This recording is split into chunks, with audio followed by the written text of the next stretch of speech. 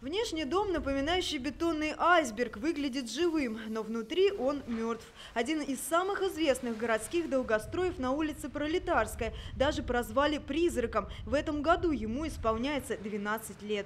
Купили эту квартиру где-то в конце 2008 года. Потом мы смотрим все реже, тут рабочих все меньше остается. И где-то к концу 2010 года перестала вообще у нас стройка. И только смотрю, все окон разбитых, все больше, дом уже, в общем, слезы одни. За время простоя окна в квартирах выбили, стены изрисовали. И когда надежды на новоселье уже не было, стройка ожила. Проблему дольщиков удалось решить за счет областных мер поддержки. Нашли нового застройщика и выделили средства. Я все не верил, я как говорил, пока я строителей не увижу на этом доме, я не верю, что дом будет достраиваться. Вот тут все, я все равно тут часто езжу, проезжаю, смотрю, тут уже стройка и сварка, и я уже все понял, что дом будет достроен, и, естественно, настроение улучшилось.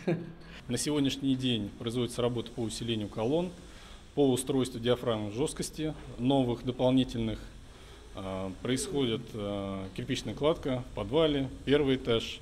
Также субподрядные организации зашли, начинается производство проводки, электрики.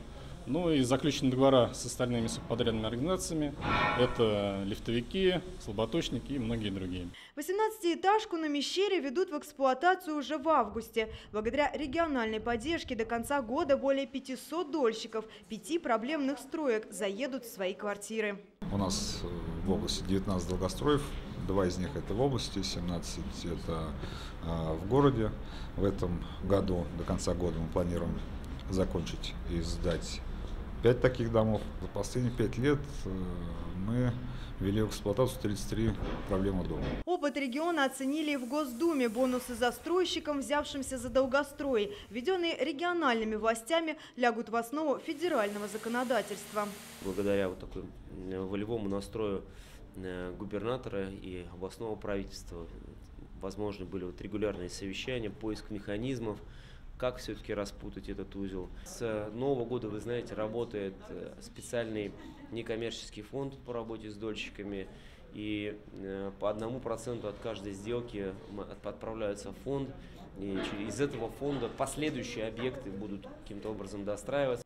Обманутые дольщики с 12-летним опытом ожидания делятся важным советом. Нужно объединяться в жилищно-строительные кооперативы и брать землю по домам в аренду. Тогда без квартир они точно не останутся. Еще даже такой законодательной базы не было, но уже министерства помогали решить этот вопрос. И это очень важно сказать всем дольщикам, которые в городе остались вот в такой ситуации, что обязательно нужно объединяться в юридическую организацию. Не работаем, только митингуем, но толку никакого нет. Виктория Кузьмина, Алексей Калякин. Объективно, ННТВ.